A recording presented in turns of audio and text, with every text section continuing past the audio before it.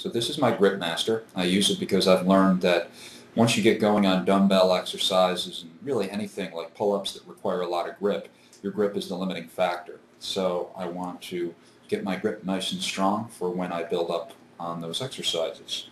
What I do is, see how it's got the individual spring-loaded columns. For the strong fingers, which is the index and middle finger, I use 2 plates at a time. And I do 100 reps on each digit, so it'll be the middle 2 plates on the middle finger. I have a lot of problems with finger independence. As you can see, I have a very hard time doing only one finger at once, but getting a little better at that. Now on the weaker fingers, like the ring finger and the pinky, I do 1 plate, and believe me, I've gotten a lot better at those in the last week or so. I could barely do anything with my pinky about a week. Whoops. See, that's what I wanted to mention. Especially the weaker fingers, there's a tendency for it to buckle like that.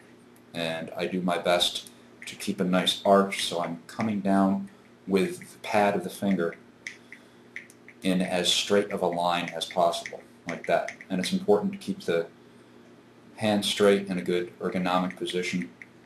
And Grace is always also advising me not to have any strain on the tendons here. All the strain should be on the muscles down here. And what I do for the thumb is I take the plastic pad off and I cover the individual spring-loaded plates with that, just to switch it around. So now you have the unified plate on one side.